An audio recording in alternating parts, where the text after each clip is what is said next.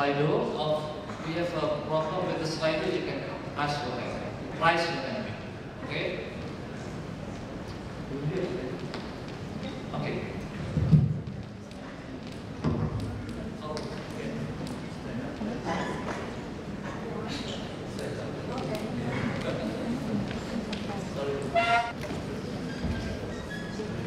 Bapak Ibu, distinguished speakers, Pak Slamet, yang saya hormati, Assalamualaikum warahmatullahi wabarakatuh. Very good afternoon. I'm so sorry for the delay of the flight, more than an hour. So I do hope that my schedule now didn't bother other schedule. Okay, my part is gonna give an update about the Indonesian policy, particularly on the inclusion policy. So I'll start with the SDGs that among other countries we have been envisioned as quite progressive. Next please. So for the next 5 years, our development will be based mainly on the goals that have been committed by many other countries, including Indonesia, to hold the universal principles in which consists of the people-centered and also ensuring on the achievement of the prosperity for the people, like having or doing in peace, through partnership for the goodness of the planet, meaning for the sustainable development in the future. So SDGs actually is a framework of the comprehensive and of the integration development that the progress of the one dimension will rely or will be need the involvement of other dimensions. We are talking about the harmonization, the integration, and the comprehensiveness. It is also a catalyst for the international partnership and also the same ownership for all, not only country to country, but also with the people. So when we're talking about no one left behind, it's also meaning that no country will be left behind. That's the idea, that's maybe the utopia that at the end is the homework of all of us. Next, when we're talking about the disability, within the SDGs, actually many goals entails to our homework in ensuring how to include all people, including the person with a disability. At least there are 6 goals that can be used as an anchor to ensure the inclusiveness of the people with disability. SDGs goal number 1, in which, for example, that the social protection system should be covered for all and ensuring about the not only the coverage but also the quality of the program itself, substantial coverage. Within the SDG goals of number 4, for example, improve the education facilities that are inclusive and also environmental safety. Within the SDGs goal number 10, for example, it's about reducing inequality through empowering and promoting the social inclusion, economic and political. In goal number 17, for example, we have to achieve or develop the data in more systematic way in terms of quality, timing, it's the right time, and also the reliability of the data. So currently, for example, in Susenas, the questionnaires have been included a question in relate to the person with disability more than the previous SUSENAS, the Survey for National and Social Development. So by having better data, we could have a capacity to have an assessment, better study, or also do better planning for a person with a disability. However, there have been some challenges, as you may feel and see in many places in here. Next. First, how that the growth would be inclusive and bring the prosperity equally for everybody. Ensuring the implementation of the inclusive principle and no one left behind needs the same understanding, starting from the definition, the data, the elaborative data, as well as the planning, in which can be used to have a program and intervention that are more inclusive, meaning can be targeted directly to the person with disability, as well as to be used for the program that are mainstreaming the needs as well as the protection for the person with disability. Listening to all voices, including the organization for people with disability, needs systematic way how to be include as representative as many as possible. It's not easy because we are quite fast country, and in fact the person with disability, you always or some of them are located in far-flung area. Communication, coordination, oftentimes is a challenge for us to communicate as well as listening, ensuring to listen to all voices. Next slide, please. So other challenges also include aligning the government priorities not only across sectors but also regions. So within the decentralizations, it's still a challenges. That's why through the some instruments we try to make it possible. For example, in the next year, 2020, we already developed what we call as a specific grant for social development. One of the intention for using the decentralization grant, in which some in the form of the specific grant, is for the assistive devices.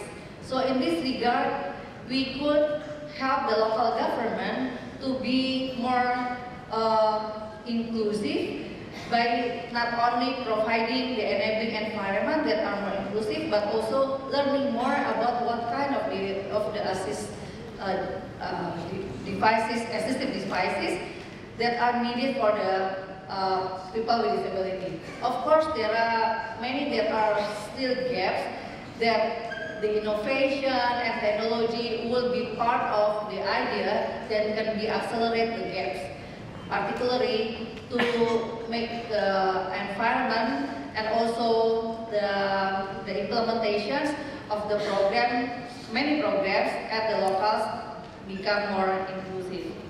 So some challenges that I have mentioned about the database, converging about the database of the social registry that include of the 40% lowest income group by name, by address, and by need, is not always easy when we are talking about converging with other database, i.e. including the health insurance, the civil registry, and several others. But every time it's gonna be improved because more mechanism and also more better understanding of the people, including the local government, adopted the use of the UDB, the Unified Database, and try to link with other database. Measuring the impact of the program and the intervention is another challenge, how to ensure the people with disabilities. So I urge all of you, we are talking here in universities. I do hope that the university can be have many opportunities by having better data, better and more detailed data on persons with disability, to have more studies in regard to give an assessment and give a perception, more descriptive as well as analysis about the life or the condition of the people with disability, and about where to go and how to close the gap in terms of providing an opportunity as well as improving the capacity of the person with disability. At the end, we have to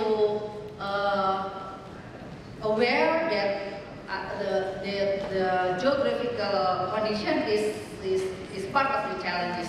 So that's why thinking about the mobility, the communication, I think that's one of the ideas that we need to meet more often, communicate more intense in many ways, in which currently we could utilize many forms of the communications.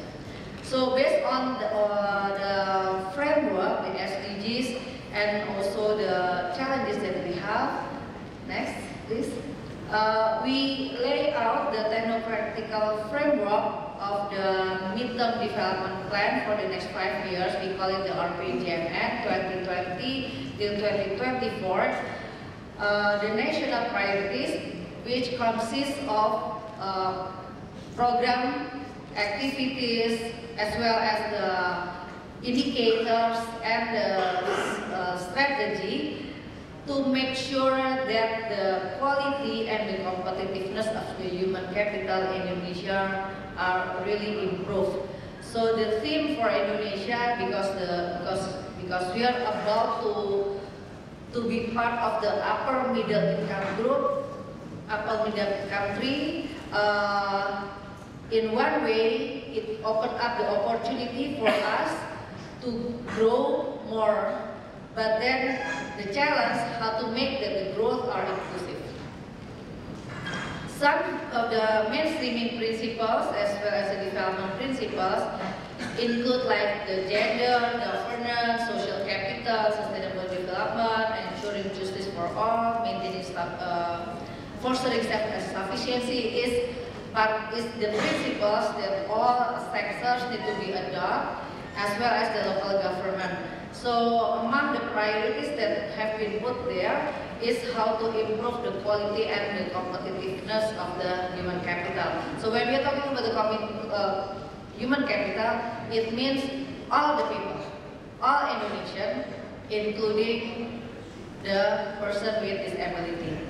Some targets and indicators that have been put up there, next please, is about the, for example, this is only for example, and it's catered in some of the programs, include number of the person with disability who have access to the basic education, number of the ministries and local governments that provide jobs opportunity for the person with disability, number of firms that provide jobs for the person with disability, number of the specific literacy, for example, for the person with disability. This is only among many other indicators that have been aligned with the SDGs indicators. Around 60 indicators currently, in the 60% indicators in the RPJMN are aligned with the SDGs. Next please. There are a couple of rationales why we should be more inclusive.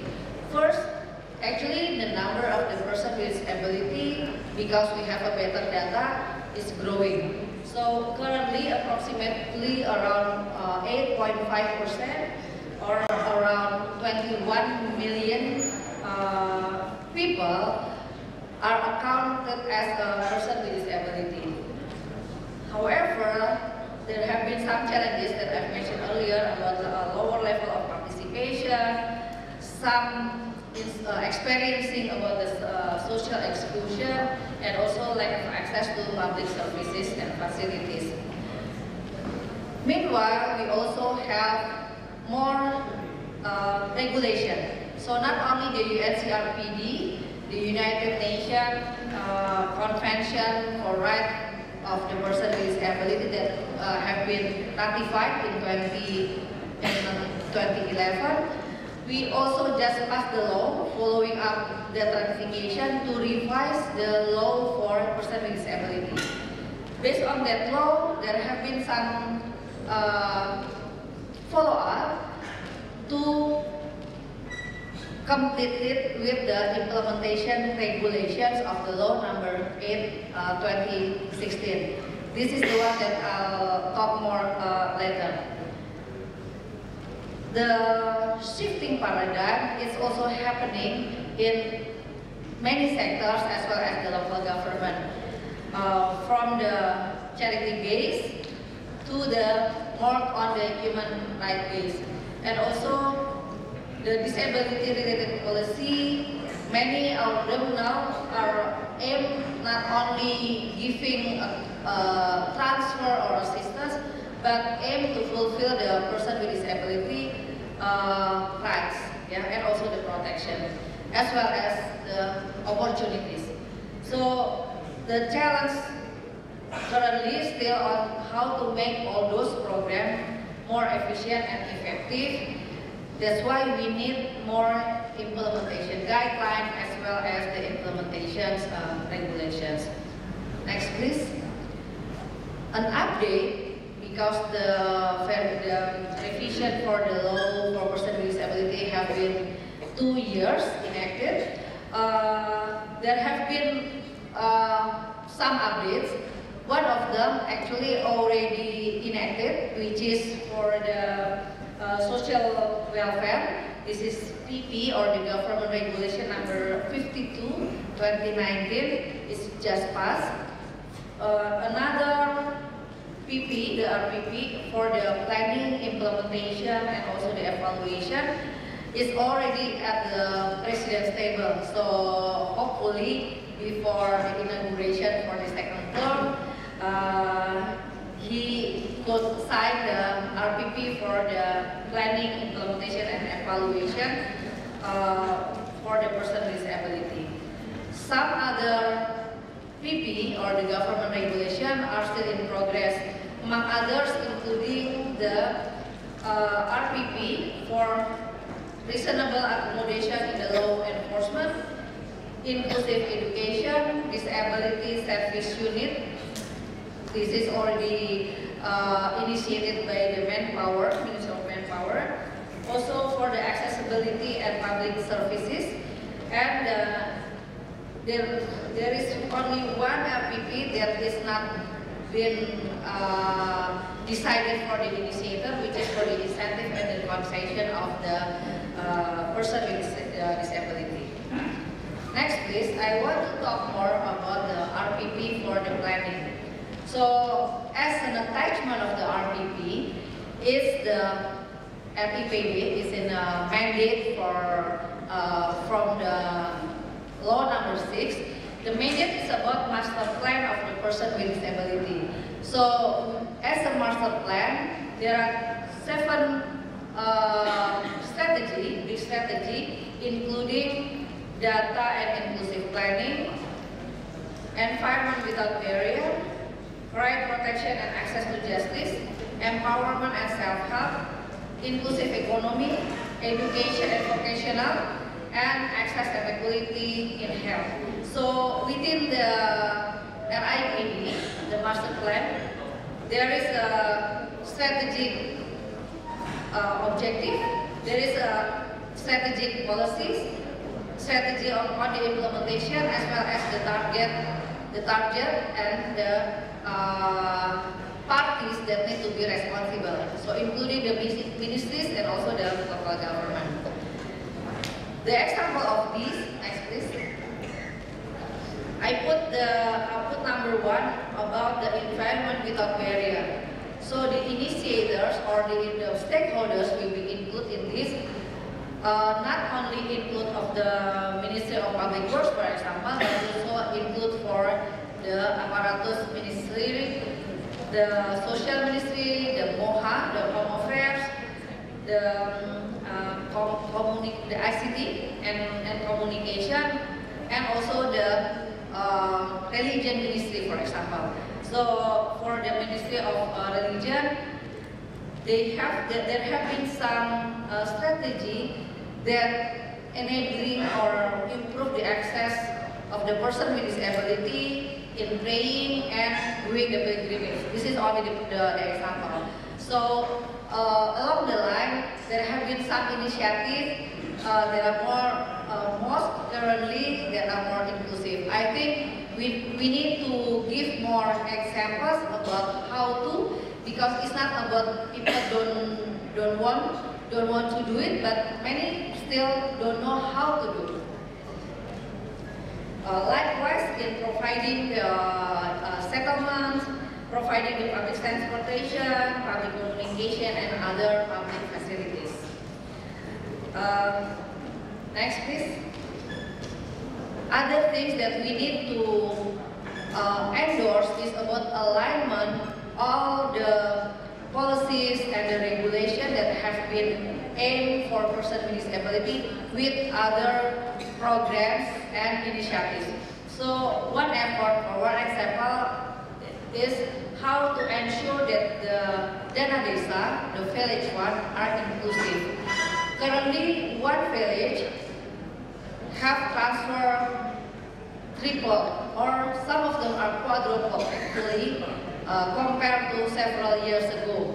So by having that, it is very impossible not only providing the enabling environment that are free barriers, but also how to improve the capacity of the person with disability, open up the opportunity for person with disability to go out, to access all the public services, as well as get a job. So by having this, we would also go along the line optimizing the village fund to empowering the community as well as improving the mechanism of the participatory and the bottom-up planning. Other effort that we have, next please, is about developing a local government commitment.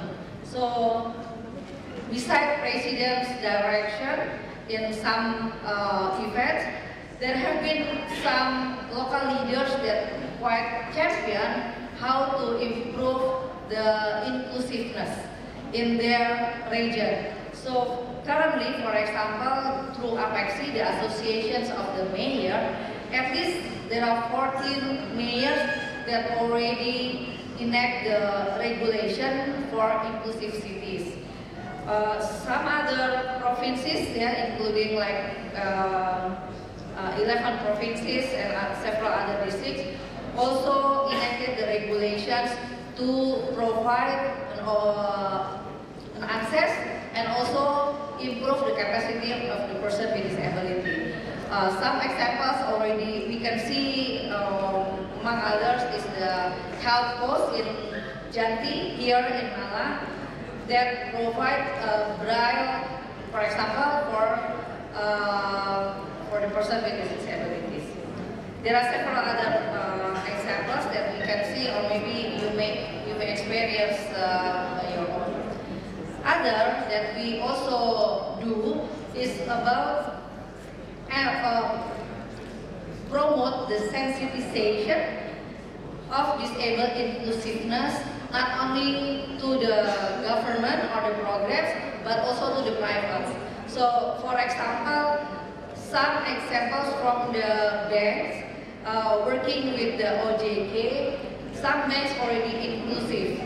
For example, in terms of the providing the ATM that has audio for blind people,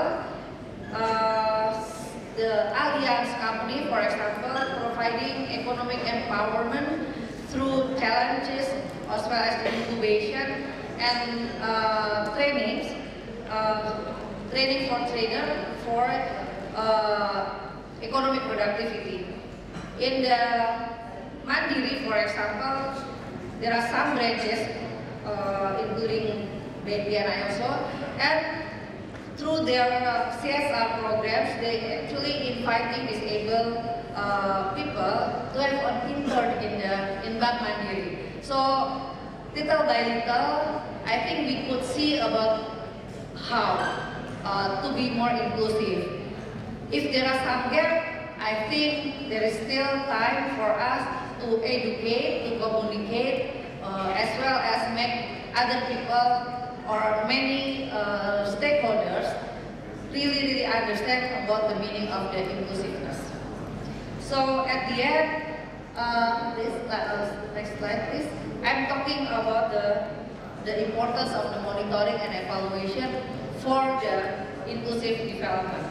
So there are some area that maybe some of the students here can use to explore more or monitor as well as evaluate in terms of the ability, availability, accessibility, acceptance, and the quality. Or you may also involve about assessing about the existence, the quality of the existence, the distribution, because we are talking about Indonesia, 17,000 islands. So when we are quite okay in Java, how about in other islands? And also, of course, about sustainability, in which include also the idea or the element of the affordability, the contribution of other sectors, as well as the mode of collaboration. At the end, all of this, there have been a big umbrella or framework that we can use within the SDGs, that we can collaborate not only between local and central government, but also with other countries to really improve, as well as realizing that 2030 is, we could say that no one left behind back in time. I think I should end my update here. I don't mind to stay for a while for taking up some questions if it is long. Thank you very much. Assalamualaikum.